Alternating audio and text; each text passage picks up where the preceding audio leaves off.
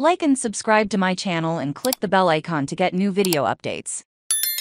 The future of Iranian volleyball looks bright. Tehran. The Iran national volleyball team has suffered 2 losses so far in the first week of the Volleyball Nations League 2023, but the team's future looks bright. Team Melli kicked off the prestigious season with a 3-0 loss to hosts Japan in Nagoya, but put in a great performance Poland in Game 2. Whereas Adi's men lost to world number 1 3-2, but they showed how strong they are. Young players, who have a bright future ahead of them in the national team. Iran has a rich history, and is one of the most popular sports in the country. Volleyball has enjoyed some notable successes over the years, including winning several Asian championships, and qualifying for 2 Olympic Games in recent years. Iran has struggled to maintain its position as a top contender on the international stage. This is partly due to a lack of investment in youth development programs and infrastructure, but given the recent participation in the VNL with a young team,